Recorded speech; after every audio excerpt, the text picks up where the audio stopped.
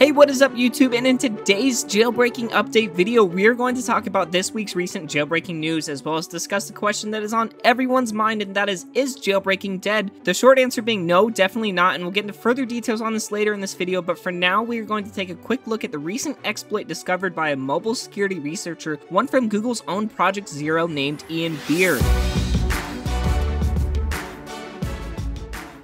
Now, for those of you who don't know, Ian Beer is commonly known for finding many security flaws within Mac and iOS, and some of you may recognize the name as he was most recently known for discovering the Mac Portal exploit, which was then used by Luca to create the Yalu jailbreak for iOS 10 within a month of it being released. And just a few days ago, on July 31st, Beer is back at it again as he published his findings on yet another iOS 10 exploit, this one being called Triple Fetch. This exploit, however, is only a user-land exploit, meaning it cannot by itself be used to create a jailbreak, but it does shed some light of hope onto the jailbreaking scene. This exploit could have the potential to contribute to yet another jailbreak utility for devices running iOS 10.3.2 or lower, and we'll talk exactly what this means later in more detail, but for now I'm just going to show you guys exactly what was posted. This news was first announced on Ben Hawk's Twitter account when this tweet was posted, and it basically reads, Ian Beer's user space research tool for iOS 10 to 10.3.2 has been released, and it has an associated download link with it. So I'll leave this up on the screen so we can take a look at it for a second, but right off the bat we can see that this exploit can only be used on devices running iOS 10.3.2 or lower. That is because the exploit discovered has been patched in iOS 10.3.3, meaning it is not a zero-day exploit. And if we take a look at Apple's site directly at iOS 10.3.3's release notes, we can see that this exploit is in fact patched in iOS 10.3.3. Now we can see the impact being an application may be able to execute arbitrary code with system privileges.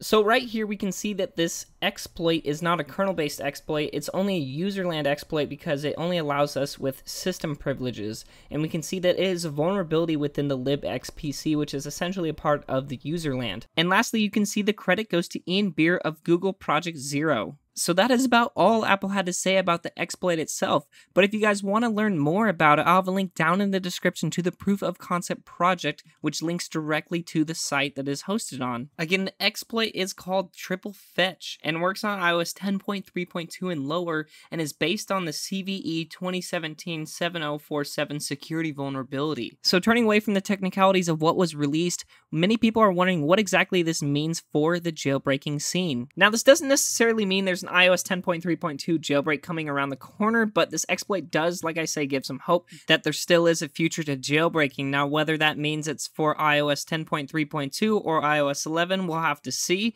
but oddly enough, we also have this tweet, tweeted by Jonathan Levin. He's an author of various iOS hacking books, such as OS Internals, and his tweet basically reads this. It says, if you're at iOS 10.3.3, downgrade to 10.3.2 while you can. Ian Beer's awesome CVE 2017-7047, bit unstable, but can be adapted to a dev jailbreak. So as we can see, the internet is already raving that this new exploit might be able to be adapted to a working jailbreak and or be used to find new exploits to create a working jailbreak. So as a word of precaution, guys, if you guys are on iOS 10.3.2 or lower, just stay there, as Apple has recently stopped signing iOS 10.3.2. Thus, if you're on an iOS 11 beta, you're going to have to downgrade to iOS 10.3.3, and that is the only firmware that you can downgrade to now. But like I said, for those of us waiting in anticipation for a new jailbreak utility, this exploit discovered offers us some hope that yet another developer may come along and use it to discover their own vulnerabilities. This exploit, being a userland exploit, cannot be used by itself to create a jailbreak, for it doesn't provide access to the kernel. It only allows developers root access, meaning they do have the power to view information about a user's running processes such as the springboard or user apps or background daemons, and it also allows them to experiment and modify the program as it's running, but that is as much as they can do. They cannot create a side-loaded app that can run Cydia or anything along those lines. They can only kind of see what's going on under the hood. Essentially, it grants developers access to certain information that would otherwise be unattainable.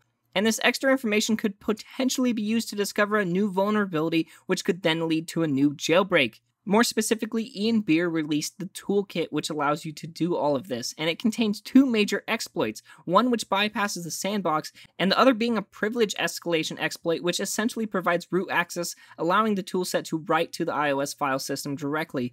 And as this exploit is not as powerful as the Mac Portal exploit discovered by him earlier this year, this toolset still could be used by another security researcher in order to expand on the excellent work that he has already carried out.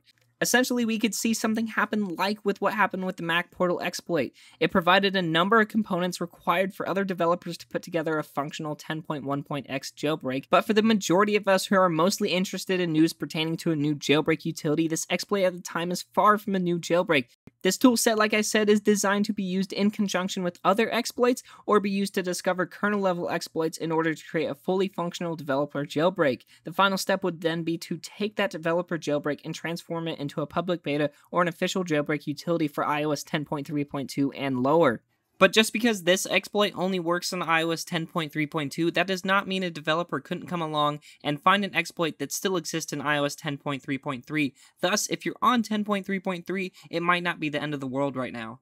It is still too early to tell exactly what is going to happen because of this exploit being released. But with all that being said, I still have to argue that jailbreaking is far from dead. Jailbreaking is getting harder, yes, but it's proven time and time again that it's far from impossible. And mostly because it's the jailbreak community and anything can happen. And although we have yet to receive a real jailbreak utility in ages, as we saw today, new exploits and vulnerabilities are still being discovered and new jailbreak demos are still being performed, meaning a new jailbreak utility is bound to be on the horizon. Earlier this year, we saw a demo of an iOS 10.3.2 jailbreak as well as an iOS 11 Beta 2 jailbreak. This was performed by the mobile security research team KeenLab, and it's unclear if these exploits will be used to create an iOS 10.3.x or be used towards an early iOS 11 jailbreak, but since iOS 11 is scheduled to be released relatively soon, it's looking more and more likely that KeenLab is saving their jailbreak for when iOS 11 is released to the public early this September. That is if they intend to release it at all. Again, this was just a jailbreak demo and was not a commitment to a public release.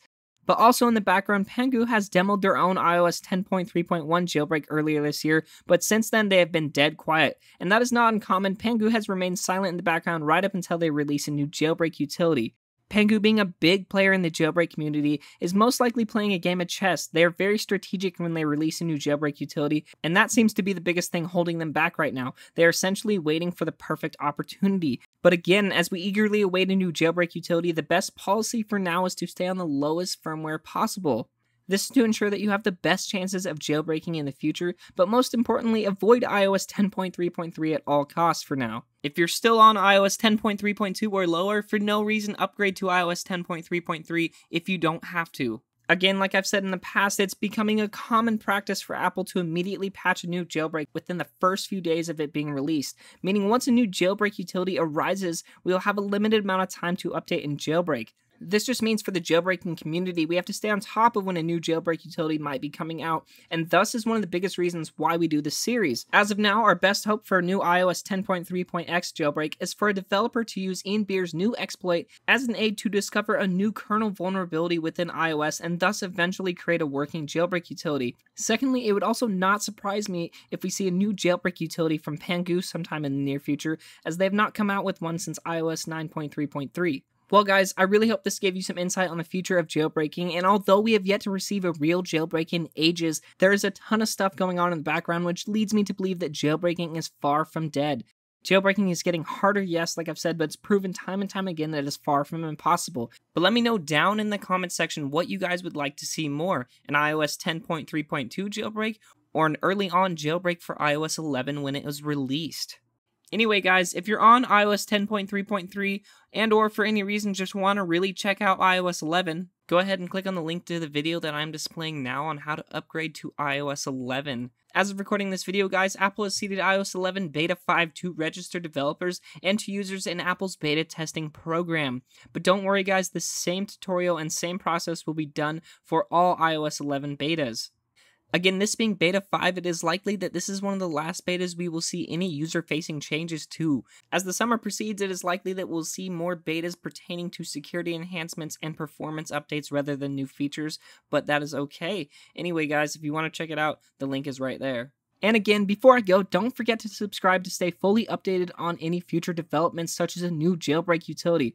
I will be issuing a tutorial as soon as one is released, guys, and if you want to be updated more often, like me on Facebook and follow me on Twitter. But in the end, thank you guys so much for watching. I'm so pumped to be making videos as much as possible, and there will only be more coming, so definitely subscribe and stay tuned for future videos. It is a very exciting time in the jailbreaking community because hopefully we will see a new jailbreak for either iOS 10.3.2 or iOS 11. But in the end, thank you guys so much for watching, and until next time, this is Tony, signing out.